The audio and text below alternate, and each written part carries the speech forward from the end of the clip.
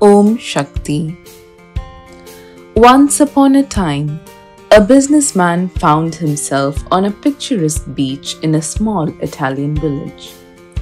He witnessed a fisherman's remarkable success as he gracefully rowed his boat into the harbor laden with a bountiful catch of fish. Intrigued, the businessman approached the fisherman and asked, "How long does it take you to catch so many fish?" The fisherman smiled warmly, replying, "Not so long." Perplexed, the businessman inquired, "Why don't you fish longer and catch even more?" The fisherman chuckled, his eyes brimming with contentment. "These fish are enough for my family and neighbors," he explained. Curiosity sparked. The businessman delved further, learning of the fisherman's simple routine. After catching enough fish by late morning, the fisherman returned home to cherish moments with his family, indulged in an afternoon nap and a good book, and enjoyed the company of friends in the village. The businessman, armed with his business expertise, envisioned grand success for the fisherman. He urged him to spend more time at sea, catch more fish, save more money for a bigger boat, expand operations, establish a company, and move to the city. "And after that?" asked the fisherman.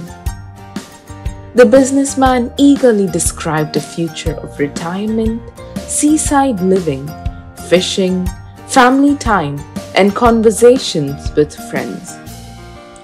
"But isn't that what I'm already doing?" asked the fisherman. This response puzzled the businessman.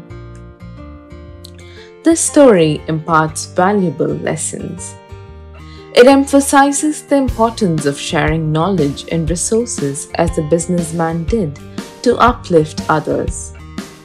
However, it also highlights that wealth should not overshadow the true essence of a fulfilling life. Money is a tool for happiness, but not the sole purpose of our endeavors.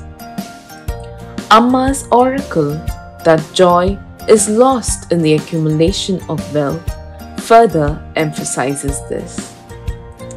If the fisherman chooses the businessman's path, it is crucial to give back to the community and share wealth through charity. Alternatively, if the fisherman finds contentment in his current life, he should continue to fish in moderation and share with gratitude. Balance and using resources to uplift those in need are vital, whether running a prosperous company or leading a simpler life. In essence, this story encourages finding joy in the present moment and appreciating life's simple pleasures. It urges seeking a harmonious equilibrium between material success and the pursuit of happiness, always mindful of the impact on others. Omsakthi. Ammavai ninai maname, Melmaruvathur Ammavai ninai maname.